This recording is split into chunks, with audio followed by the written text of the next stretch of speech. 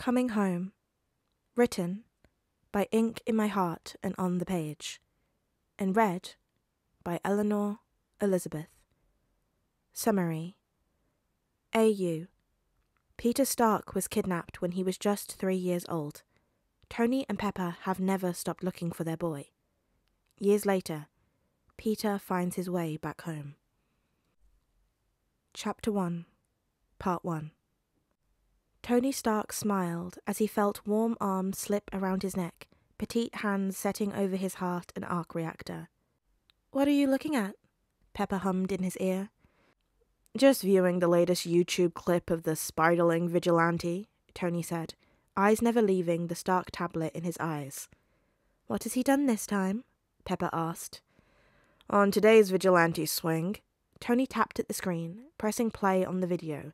"He rescued a stray dog about to be hit by a car." Pepper watched as the blue and red figure swung down in front of the car, the horn blaring loudly, and scooped the dog up with his free arm, just before the car came speeding past. The one they were calling Spider-Man landed lightly on the sidewalk, putting the dog down safely. She watched as the blue and red vigilante patted the dog's head before shooting a web at the nearest building and swinging away. "Amazing," Pepper said softly. "The tensile strength of that webbing is off the charts." Tony shook his head lightly. "I wonder if they're the manufacturer, or if they're getting it from somewhere else." Pepper placed a kiss on her husband's cheek. "You could ask him." "I'm gonna have to," Tony sighed. "What do you mean?" Pepper asked. "Fury wants to know who this guy is," Tony said. "He's starting to make a big name for himself, and you know Fury, he likes to know everything about everyone, especially when they're enhanced like the Spiderling appears to be." "He saved a dog from being hit by a car," Pepper pointed out. "I don't think he's dangerous." "Fury thinks he could be Avengers material." He switched the tablet to sleep mode and settled back into his wife's embrace. "I disagree solely on the onesie he's wearing." Pepper chuckled. The suit the vigilante wore was clearly a handmade costume. Whoever the vigilante was, they were obviously on a budget. "Boss, the FBI are calling." Friday's voice filtered through the workshop. Pepper frowned, pulling back from Tony's shoulders, allowing her husband to spin around on his stool. She raised a brow at his confused expression. "What did you do now?" Tony scoffed. "I didn't do anything. How'd you know they're not calling about you?" Pepper smirked. "Because I would never get caught." Tony mirrored her smirk, sneaking an arm around her waist. "Patch him through, Friday." "Mr. Stark, this is Agent Williamson from the FBI." Both Pepper and Tony froze as the man introduced himself. The name was one they knew well, but had not been one they were expecting to hear from for another few months. "What can I do for you, Agent Williamson?" Tony asked, arms tightening around his wife's waist, his voice steadily controlled. "Mr. Stark, my apologies for calling so early," Agent Williamson said. "It's fine," Tony said. "What can I do for you?" "My office was alerted when a fingerprint was run through our system yesterday," Agent Williamson said, always getting straight to the point. "Mr. Stark, the fingerprint was a match to your son, Peter Stark." Pepper's hands flew to her mouth, Tony's tight grip on her waist the only thing keeping her upright. She locked eyes with her husband, watching as the blood drained from his face and his lips became a thin line. 11 years ago, while Tony had been kidnapped and trapped in a cave by a group of terrorists for 3 months, Pepper had been left alone with their 3-year-old son, Peter. To her horror and devastation, Peter had been taken in the dead of night. While Rhodey searched for her husband, Pepper and Happy worked with the FBI to find their son. Tony had been returned to her, harmed, injured, but alive. But they had never found Peter. It came to light that it had been Obadiah who had been the one to orchestrate Tony's kidnapping and Peter's. The man had never given up their son's location before he died. They had pored over Stain's files, but the man hadn't left a trace. That had not stopped Pepper and Tony from using all of their available resources to find their son, including S.H.I.E.L.D., but they had never uncovered where he was. "Are you positive?" Tony managed to choke out. "We brought in the boy for some questioning last night, and to run a blood sample against the one you provided for us," Agent Williamson said. "Are you available to come to the FBI?" "We'll be there in 10, Tony said, before he had Friday end the call. "Peter," Pepper whispered, tears spilling down her cheeks. "Tony!" Tony buried his face in Pepper's stomach, clutching her tightly. He took a few steadying breaths, trying to get his thoughts in order, but he couldn't get past the constant stream that they had found his son. Pepper's fingers found their way into his hair, gently brushing through the strands. He shuddered, pulling back and swallowing hard. He stood, gently cupping his wife's face and wiping away her tears. He kissed her forehead before pulling back. "You get the picture of Peter. I'll get Happy to meet us out front," Tony said. Pepper nodded, almost frantically, before she spun on her heels and left the room. Tony swayed as she left, heart clenching painfully. He took a few uneven breaths before he ran a hand down his face. "Friday, call Happy and get his ass out the front." Peter Parker's legs bounced as he took in the small waiting room. He sat in one of the comfy chairs that was provided, leg bouncing as he waited. There was a tall, plastic-smelling plant in the room, and a painting hung on the wall. A table sat across one of the walls, refreshments available if he wished for one. He didn't, his stomach twisting with nerves. He and May had been on their way home after eating at their favourite Thai restaurant when they'd been stopped in front of their apartment by the FBI. They had offered no explanation other than that they needed to come down to the FBI to sort something out, and if they didn't cooperate, they would be arrested. Peter's first thought was that they'd found out about his alter ego, Spider-Man. On the car ride there, May had tried to get them to answer why they were being detained, but they had not said a word. When they arrived, Peter and May had been separated, and he hadn't seen his aunt since. The door opened to the waiting room, and Peter straightened, eyeing the sharply dressed man who entered. "Peter, I'm Agent Williamson." The man introduced himself with an easy smile. "My apologies for keeping you waiting." He crossed the room, taking a seat near Peter. "I'm Peter Parker," he introduced and then winced. The FBI most likely knew who he was, since they'd been waiting for him and May. "Where's my aunt?" "Your aunt is answering a few questions for us," Williamson said. "What kind of questions?" Peter swallowed. "May Parker is helping us clear up a few things," Williamson smiled. "You aren't in any trouble, Peter." "Oh." Peter blinked. "Okay. That's good. I mean, I hadn't done anything to warrant being in trouble." "I know you haven't," Williamson said. "Peter, are you up to answering a few questions for me?" Yes, I guess so." Peter shrugged. "What do you need to know?" "Great." Williamson smiled. He leaned forward, elbows resting on his knees and his hands clasped together. "How long have you been living with May Parker?" Peter blinked, brows contracting together. "My aunt? Since I was 6 or 7. She and my Uncle Ben took me in when my mum and dad died." Williamson nodded. "Your uncle passed away recently, didn't he?" Peter looked down at his hands, watching his fingers twist together. "Yeah, about 6 months ago. He was shot by a mugger." "You were there?" Williamson asked gently. Peter nodded, his throat tight. We were coming home. Uncle Ben had taken me out for ice cream to celebrate the A I got in my chemistry class." He took a shaky breath, his nose starting to sink. "We were just walking home." "I'm sorry for your loss, Peter," Williamson said. Peter nodded. "Thank you." He looked back up at the FBI agent. The police took my statement months ago. Why are you asking about Ben?" Williamson didn't answer his question. "What do you remember about your parents?" Peter frowned. He was beginning to think maybe this had nothing to do with his alter ego. "My parents?" "Richard and Mary Parker," Agent Williamson prompted. "What do you remember about them?" "I know they were scientists," Peter said slowly. "I don't know what kind, though. I remember my dad doing experiments with me. You know, stuff with magnets and dropping Mentos and Coke. I don't remember a lot about them." "Did Ben and May ever tell you stories about them?" Williamson asked. "Uncle Ben was my dad's brother," Peter said. "He would tell me stories about them growing up. Uncle Ben told me about how my dad met my mum at a convention, that they would travel a lot for their work. That's how they died. They were heading out on a business trip, and their plane crashed. And you were staying with May and Ben Parker at this time, Williamson said. Agent Williamson, what is this all about? Peter asked. Why are you asking me questions about my parents? Peter. Williamson's voice was gentle but controlled. You had a police officer come to your school today, correct? For Careers Day? Peter blinked at the rapid change in conversation. Yes? And he went through the process of his job, Williamson continued. Peter nodded.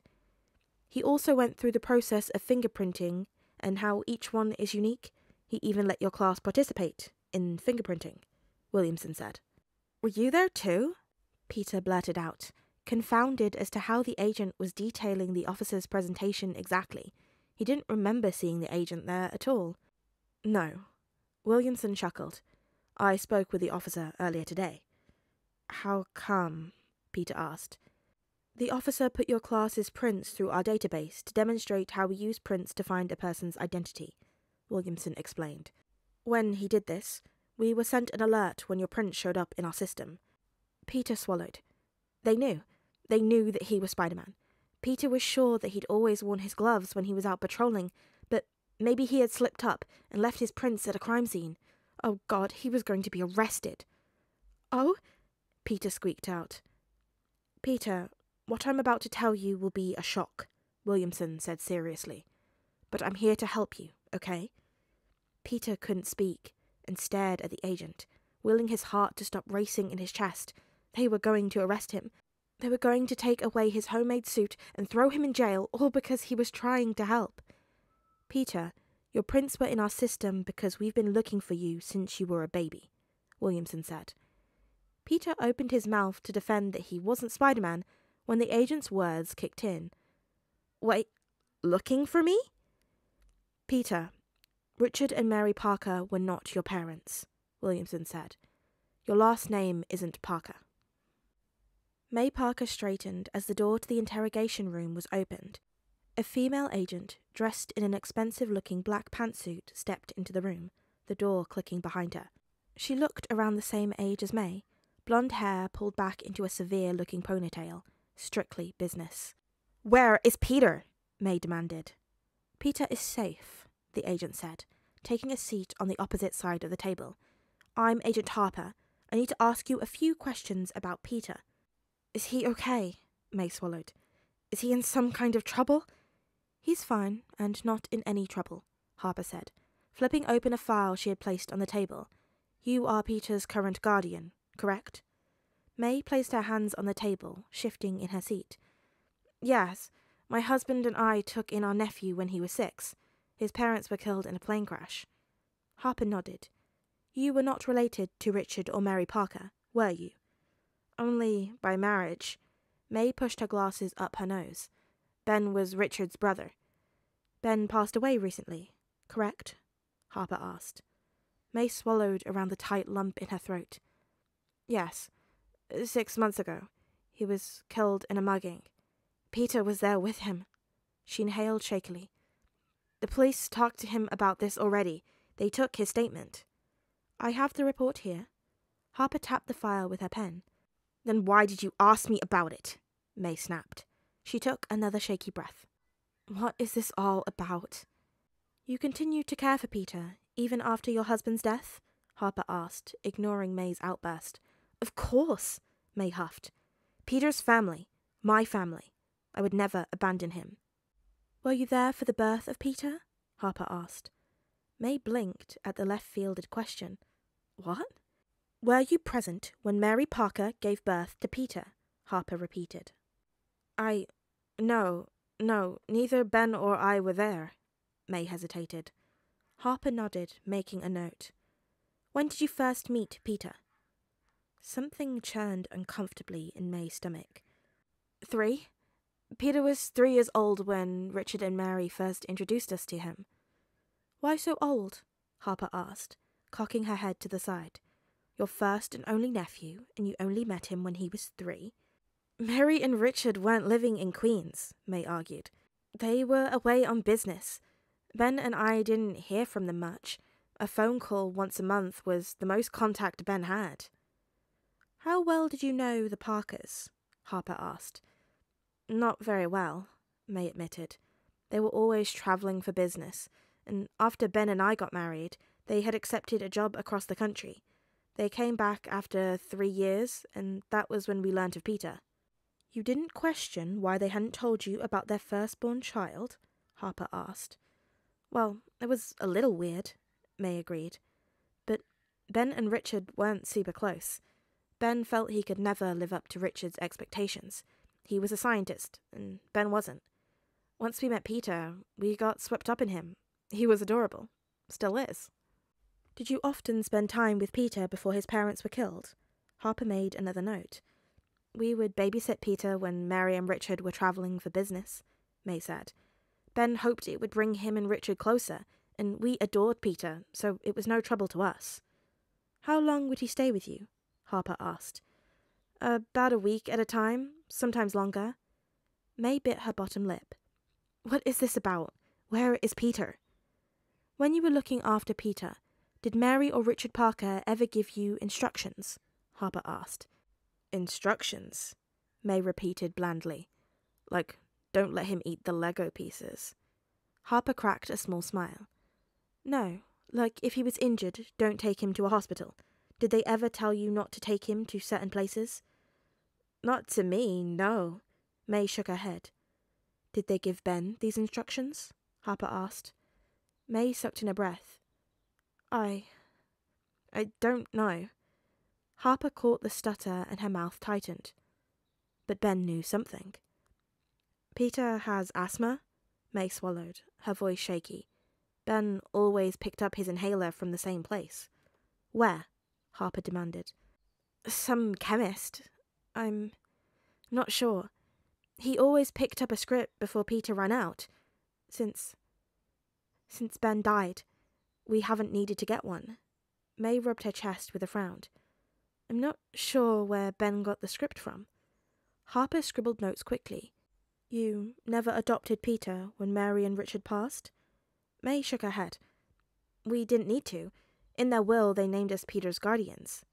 She stared at the agent across the table from her, something twisting sharply in her chest. You said Peter wasn't in trouble. Am I in trouble?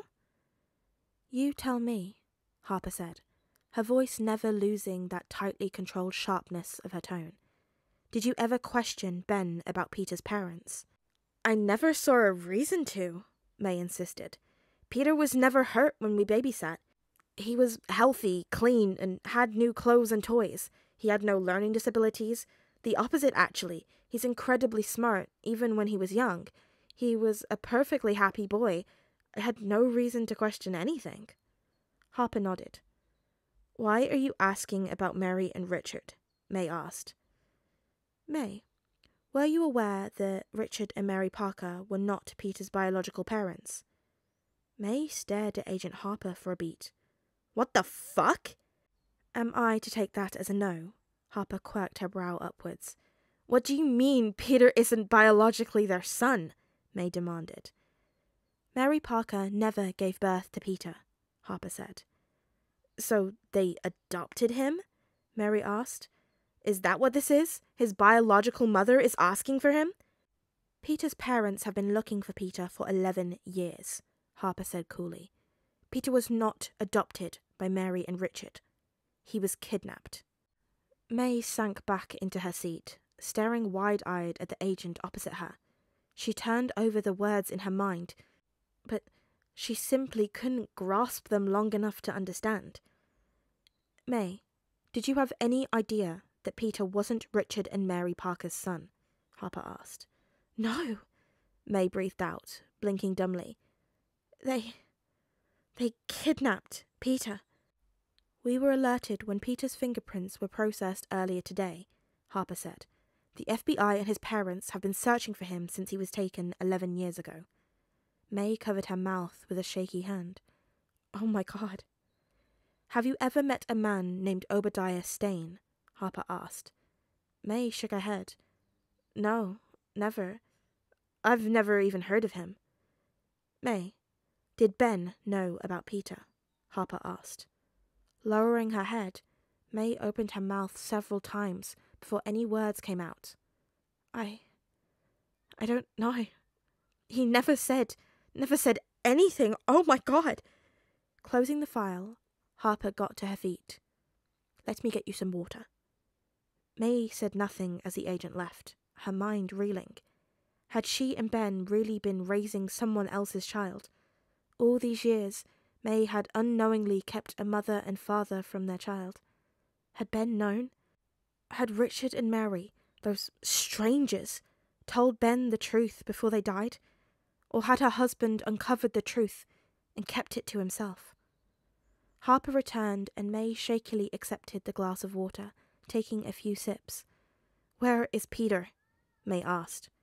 He's being informed of the situation as we speak, Harper said. You're telling him alone?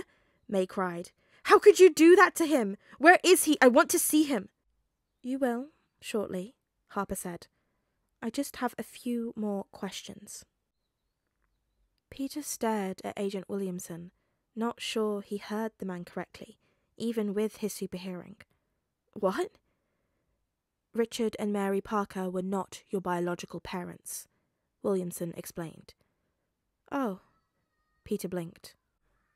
When people asked Peter if he missed his parents, he said that he did. It was true, but also not true. Peter didn't remember much of his parents, as he'd been so young when they passed away, and he'd remembered they'd often left on trips. He remembered often staying with Ben and May, and never feeling unhappy or scared. He did miss his parents, but mostly he missed the idea of what him and his parents could have been. But May and Ben had raised him. They'd given him a loving home, and he couldn't have been happier. I was adopted, Peter frowned. Unfortunately not, Williamson said. You were kidnapped from your family. Peter froze, limbs locking in his seat. I don't feel kidnapped. May she wouldn't kidnap me. I'm not even related to her and she took me in. You're not related to any of them. She kept me after Ben died. She didn't have to. Take a breath, Peter, Williamson coached. I know this is a lot to take in. A lot to take in? Peter repeated. You're telling me that I was kidnapped, that the people who raised me, gave me a home, weren't my family at all? He sunk back in his seat, crossing his arms and shoving his hands under his armpits. I want to see May. You will, soon, Williamson said. We just need to ask her some questions. She didn't kidnap me! Peter's nose stung with tears. She wouldn't do that. They never wanted kids. Who? Williamson asked. May and Ben, Peter sniffed. I asked them why I didn't have a brother or a sister once. They said that I was all they needed. They were never planning on having kids. But they took me when they died. Okay, Williamson said. Maybe they didn't know. May wouldn't do that, Peter said stubbornly. She wouldn't. That's what we need to get to the bottom of, Williamson said gently. Peter slumped in his chair and watched the agent get to his feet. I'll be back in a moment, Williamson said. Can I get you any water? Peter shook his head and watched as the agent left the room, leaving Peter all alone with nothing but a tight feeling in his chest and wishing that this had all been about Spider-Man. Hey there guys, gals and non-binary pals, it's Eleanor and I hope you're having a lovely day today. I'm sorry this one's coming out a little late. I actually recorded this like 2 or 3 days ago, but I just kept not finishing like doing the editing and stuff or recording the outro, but I'm finally doing it. So I hope you like this one. We're starting a new fic. It is going to be 15 chapters, so nice and lengthy, but we're not going quite as long as like Mastermind and stuff, so I really hope that you will enjoy this fic. I love it. I just love the like Peter is like actually like Tony Stark's kidnapped biological child. He was kidnapped as a child and now he's finding out in some kind of way. I don't know what it is. It's chef's kiss. I have read, I think, pretty much every fic on AO3 with this premise. I mean, there's probably new ones, and I should probably, you know, keep up to date with them. But I was scouring for these. I went through a time when this was just like all I read. I read like 20 back to back.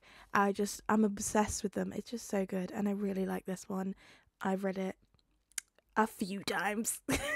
I can't lie, but it's so good. So I can't wait to go on this journey with you. Also, in other news, this is a new mic. What are we thinking? I got, you know, I'm sure you're thinking, what? Another mic? Basically, the one that I got last time, I kind of got it like rushed, a little bit of on emergency because my last one broke, but I just never liked that one as much. So I was waiting and like saving up to get this one, and I really like it. Let me know what you think of it. Is it sounding good? Does it sound crisp? Does it sound clear? I think it sounds really good. But, you know, maybe that's just like me with my like mindset of I listen to this for hours on end trying to like record and edit and put stuff together, and to me, I notice even like the smallest changes in my own voice. Maybe most people don't notice or care. But be sure to let me know in the comments down below what you thought of it. Let me know what you thought about the thick. Let me know how you're doing, you know? How are we? Are we vibing? Are we having a good time? You can also like the video, you know, if you liked it, and to boost my serotonin levels. You know what? They've actually been pretty high, and if you want to keep them high, like the video, be fun. You can also subscribe to be notified whenever I make new videos. And you know, if you want to keep up to date on this series. But if you're desperate for content and you really liked this one, you can check out some of my other videos. I have a lot. I know some of you only listen to ones for like one particular fandom. Maybe branch out. I don't know. It might be fun. If you have requests for fics that you want me to record, you can always leave them in the comments below, or you can message me on Twitter or Instagram. I have those. They're also in the description. You can also join the Discord. We have a whole channel just for requesting fics for me to Podfic. So you could do that. Just join the Discord if you haven't already. It's a fun time. I'm on there a lot. I talk to you guys a lot. You stay up to date on what I'm doing and stuff, and I get to hear stuff from you. But until I see you again, be sure to practice some self-care. I want you in bed on time, getting rested and being healthy. You need to be eating your 5 a day. It's important. You need the nutrients. You need to be going to brush your teeth because dental hygiene is important. And as always, be sure to hydrate. I want you drinking your water. If I hear you haven't been, we're going to have problems. Do you know why? Because this is a threat. And I will catch you guys later.